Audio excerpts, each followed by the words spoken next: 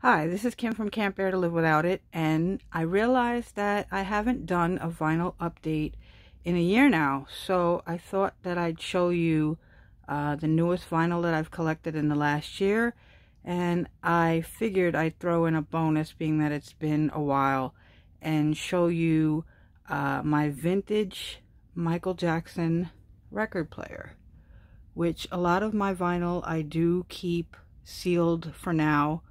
Obviously it's because I do not want to play it on this. I have another turntable I can use, but I just haven't wanted to open some of these as of now, and this even comes with the old 80s microphone. So let's get into the vinyl. Thing about me is I'm a very loyal person, so once I like an artist, even as maybe obscure as they may be, or indie perhaps, I will try to collect everything that I can. And in the previous videos I showed you a couple of Derek Webb's albums, and these were a few that I needed to fill in the gaps. So this was actually given to me, and I really appreciated that. He's currently about to release a new record called Target soon, and every 2 weeks he has been going live and doing the full album versions for everyone to purchase a ticket for $20, and you get to see him play from your own home his records. So you can find him at DerekWebb.com if you're interested. He's a really good artist, has a very good message. And this is the other one that I was able to get. It was his newest release called Fingers Crossed, up until the point of Target's about to come out soon. So I bought this record and was given the ringing bell for free, which was awesome, because that was the only other one I needed. Now you guys know, if you've been watching the other vinyls, that I'm a huge Janet Jackson fan in particular, but I do support the entire family when I can, because, I mean, come on, they're the greatest family to do it in music. So this is Going Places, and it's a sealed copy that I found on clearance. So I picked that up. Now you may know that I already have had this in my collection, but this was the limited edition color vinyl that got re-released on red vinyl, and they are not in my collection as of right now because I had all the originals, but she currently just re-released her almost entire catalog on variant vinyl colors, Velvet Ropes on red, and so on and so forth, so I'm going to have to add extra copies to those. And okay, these, I was in a Barnes & Noble, and my nephew happened to be going through the racks of vinyl, which I wasn't looking for any to add because I felt like I had enough, and he came across these, and when I looked it up, I hadn't realized that there was a special edition box that had come out in celebration of his birthday. So of course, I freaked out that I had missed out on something, and I wound up getting the picture disc that I also love and collect that I was missing. So here's Off the Wall.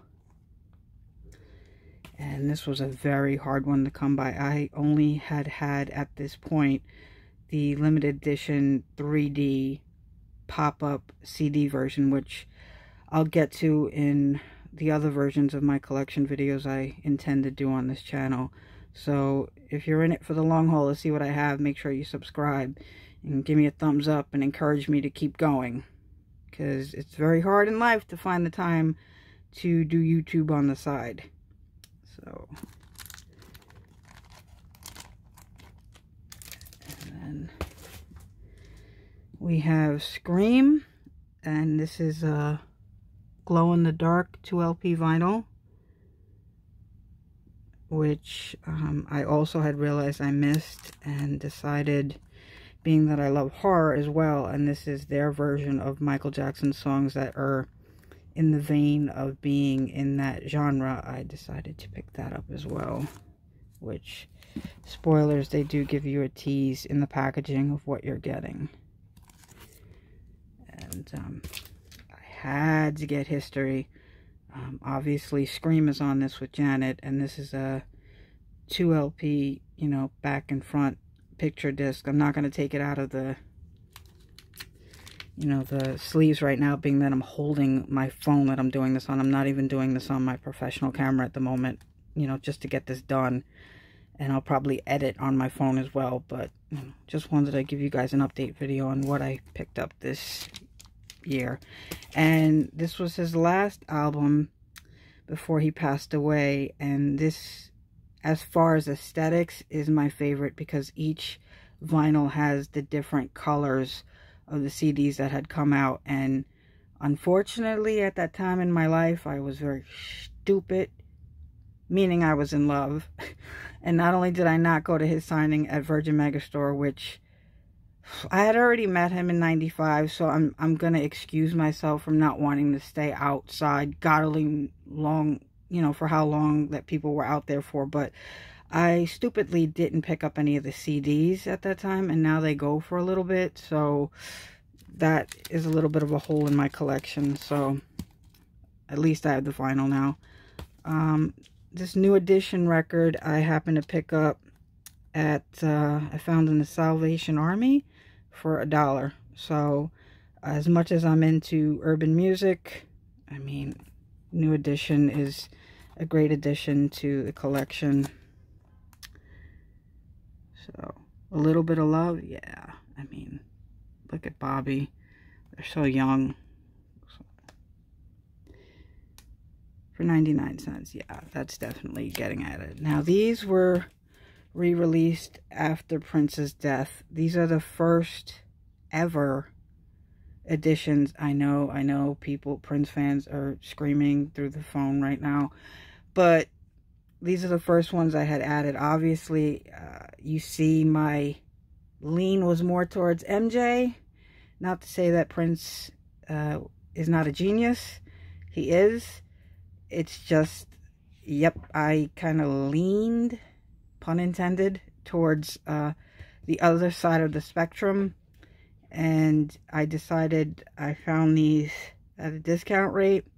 And there was even a Boo Boo. So here's Into. And yeah, look at that. Wow. Second copy.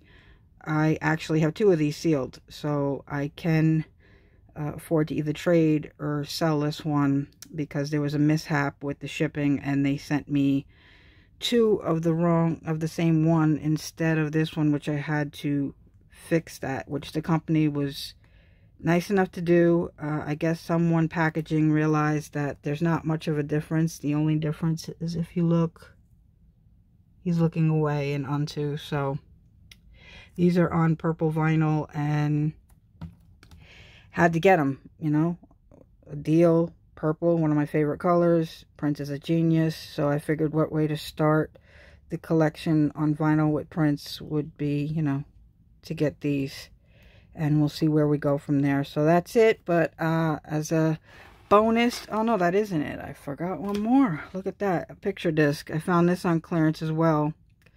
This is, I know people have an issue with the movie not being the best. I didn't hate it.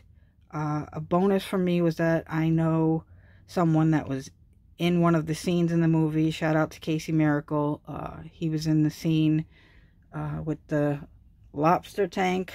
When Eddie Brock climbs in, he's featured predominantly in the scene. So it was another pull for me to want this, although I am a big Spider-Man fan of most of the films. Yeah, I'm not going to talk about Homecoming, not at all, but I actually preferred Venom to Homecoming. But I thought this was a gorgeous you know, picture disc to have, and I do collect a lot of the Spider-Man Funko Pops, or anyway, used to. And when I get into my Funko collection, you guys are probably going to be floored. There'll probably have to be tons of videos on those, because I have over 1,300 Funko products. Yikes.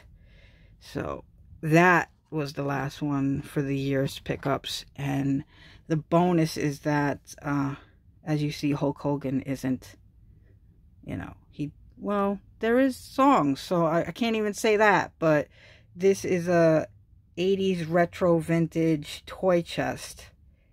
And I actually were putting the vinyl in here. Now, obviously, I have way more that fit in here.